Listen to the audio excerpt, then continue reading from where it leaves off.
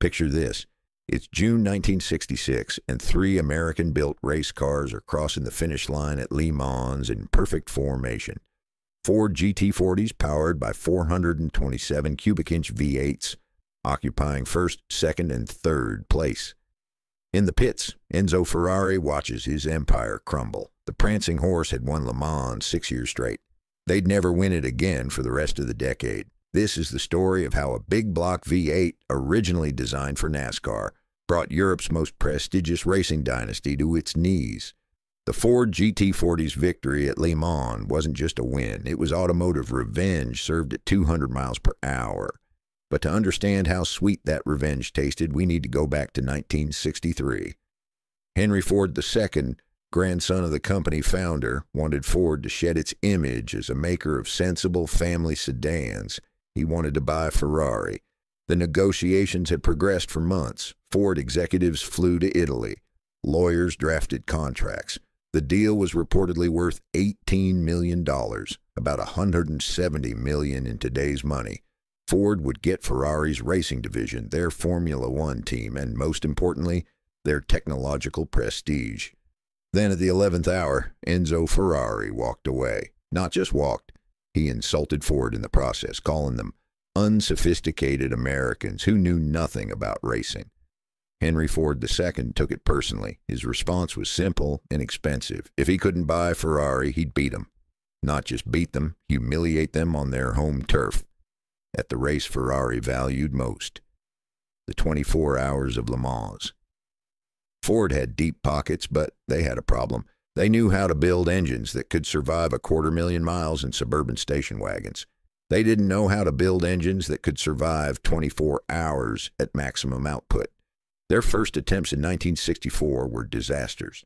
Not one Ford finished the race. In 1965, they managed 6th place while Ferrari took another victory.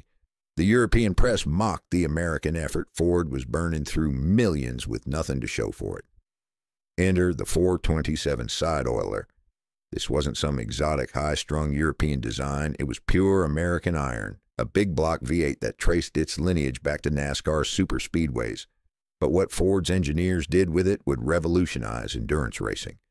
The engine started life as the 427 FE, Ford Edsel Series Big Block.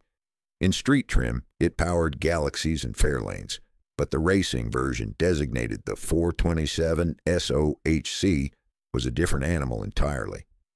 Ford's engineers took the basic architecture and completely reimagined the lubrication system, hence the nickname Side Oiler. Here's what made it special.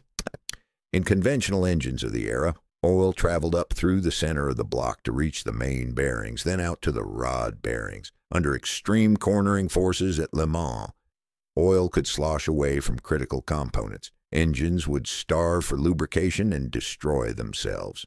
The side oiler ran a priority main oil gallery along the side of the block. Oil went directly to the main bearings first at full pressure before feeding anything else. The crankshaft got oil before the valve train. The bottom end got priority over the top end. It was brilliant in its simplicity. The mains would get oil, even if everything else was starving. Let me put the specs in perspective. The race-tuned 427 displaced 7 liters, 427 cubic inches. Bore was 4.23 inches. Stroke was 3.8 inches. Compression ratio ranged from 10.5:1 to 12.5:1, depending on fuel requirements. With 4 Weber 48 IDA carburetors, it produced 485 horsepower at 6,200 RPM and 475 pound-feet of torque at 4,200 RPM. Those numbers might not sound extraordinary today. But here's the kicker. This engine could maintain that output for 24 straight hours. The Ferrari 330 P3 it was racing against used a 4-liter V12, making 420 horsepower. Beautiful, sophisticated, complex. The Ford made 65 more horsepower with almost twice the displacement and half the cylinders. It was a sledgehammer fighting a rapier. But raw power wasn't enough. Le Mans included the Mulsanne Straight, a 3.7-mile section where cars would hit their maximum velocity. In 1966, the GT40 Mark IIs were clocked at 205 miles per hour. For comparison, Ferrari's fastest trap speed was 195. Those extra 10 miles per hour meant the Fords were pulling away from the Ferraris every single lap on the longest straight. Over 24 hours, that advantage was crushing. The 427's durability came from over-engineering. The block was cast iron, not aluminum like Ferrari's. It weighed more but could handle higher cylinder pressures without distortion. The forged steel crankshaft was cross-drilled for oiling and balanced to perfection. Connecting rods were forged steel with floating wrist pins.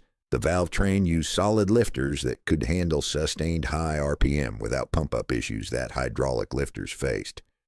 Ford tested these engines mercilessly. They'd run them at maximum power for 48 straight hours on dynos. They'd simulate Le Mans conditions, full throttle, brake, turn, repeat, for twice the race distance. Any component that failed got redesigned and retested. By 1966, they'd spent an estimated $25 million on the GT40 program. That's about $240 million today.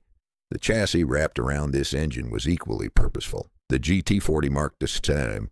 Designed for 1966, was a collaboration between Ford, Carroll Shelby, and Holman and Moody. It stood just 40 inches tall, hence the GT40 name. The aerodynamics were refined in wind tunnels, something Ferrari wasn't doing extensively yet. The body produced actual downforce at speed, not just low drag. The transmission was a departure from European practice, too.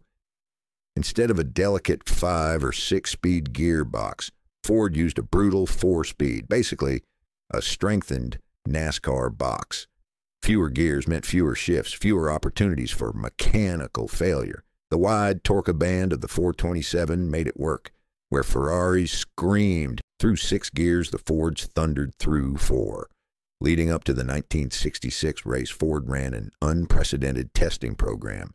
They rented Le Mans for private testing sessions. They brought multiple cars and drivers.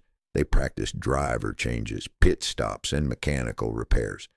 Ken Miles and Lloyd Ruby ran a GT40 for 24 straight hours in testing, covering more distance than the race itself. They found problems and fixed them. When race day arrived on June 18, 1966, Ford brought 8 cars. Ferrari brought just 3. The message was clear. Ford was playing the numbers game, but they were also supremely confident. They'd tested everything that could break and reinforced it. The race itself was a demonstration of American industrial might. The 3 factory marked the sentence, driven by Ken Miles and Denny Hume, Bruce McLaren and Chris Amon, and Dan Gurney and Jerry Grant, dominated from the start. By hour 4, they were running first, second, and third. The Ferraris tried to keep pace but couldn't match the relentless speed of the 427s down Mulsanne. Here's where it gets interesting. Ford executives, wanting a publicity photo finish, ordered their 3 cars to cross the line together. Ken Miles, who was leading, slowed to let Bruce McLaren catch up. They crossed in formation, McLaren Amon first, Miles Hume second, Gurney Grant third. It was the photo Ford wanted, but it cost Miles the victory he'd earned. Race and politics at their ugliest. But the statement was made. Ford didn't just beat Ferrari, they crushed them. The fastest Ferrari finished 8th, 35 laps behind. It was total domination. The 427 side oiler had done what European racing establishment thought impossible. An American pushrod V8 had conquered the cathedral of European motorsport. The technical impact was immediate. Within 2 years, every major manufacturer was experimenting with big displacement engines for endurance racing. The Porsche 917 used a 5-liter flat 12. Ferrari developed the 512 series with 5-liter V12s. The era of small, highly strung engines dominating endurance racing was over. Ford had changed the game. The 427 side oiler's influence extended beyond racing. The priority oiling system became standard practice in performance engines. The concept of overbuilding for durability rather than chasing minimum weight influenced a generation of engine designers. NASCAR teams adopted side oiler blocks for their superior bottom-end lubrication. Drag racers used them as the foundation for 1,000 horsepower builds. Today, an original 427 side oiler block is worth more than most complete engines. Pristine examples sell for $20,000 to $30,000. just for the bare block. Complete numbers-matching engines can exceed $75,000. They're not just engines anymore. They're artifacts from when America decided to take on the world in one. But here's what really matters about the 427 side oiler and its victory at Le Mans. It represented a fundamental American approach to problem solving. When faced with sophisticated European engineering, Ford didn't try to out-European the Europeans. They didn't build a high-revving, complex V12. They took what they knew, big displacement pushrod V8s, and refined it to perfection. The side oiler was engineered overkill in the best way possible. Every component was stronger than it needed to be. Every system had redundancy. It was the engineering philosophy that put men on the moon 3 years later. Don't just meet the requirement, exceed it by a factor of 2. There's something deeply satisfying about the way Ford won. Ferrari's engines were jewels, beautiful, complex, temperamental. Ford's 427 was a weapon, brutal, simple, unstoppable. It didn't win on elegance, it won on relentless, overwhelming force. It won because Ford spent whatever it took, tested everything that could fail, and showed up with an engine that simply would not break. The 427 side oiler proved that American engineering, when properly funded and focused, could compete with anyone in the world. It took a motor designed for oval-track NASCAR racing and used it to humble Italy's finest on a French road course. That takes more than money. It takes engineering courage. In the end, the GT40's victory at Le Mans in 1966 wasn't just about Henry Ford II getting his revenge on Enzo Ferrari. It was about proving that American engineering had come of age. The 427 side oiler was the exclamation point on that statement, 427 cubic inches of it. Today, when you see a GT40 replica at a car show, and most of them are replicas because originals are worth millions, listen to that engine. If it's running a proper 427 side oiler, you'll hear it in the mechanical thunder, the perfect idle that sounds like controlled explosions. The way it builds power like an avalanche. That's the sound that ended Ferrari's dynasty. That's the sound of American engineering pride, cast in iron and fed through 4 Weber carburetors.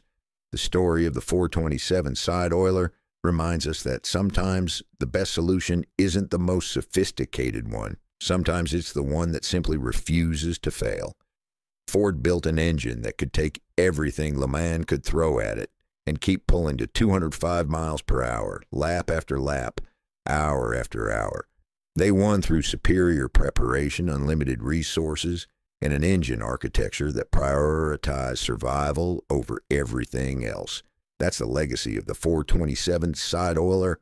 It wasn't just an engine, it was a statement of intent, cast in iron and proven in the crucible of the world's toughest race. It showed that American V8s weren't just for straight-line speed on drag strips. They could conquer the twisting circuits of Europe, too.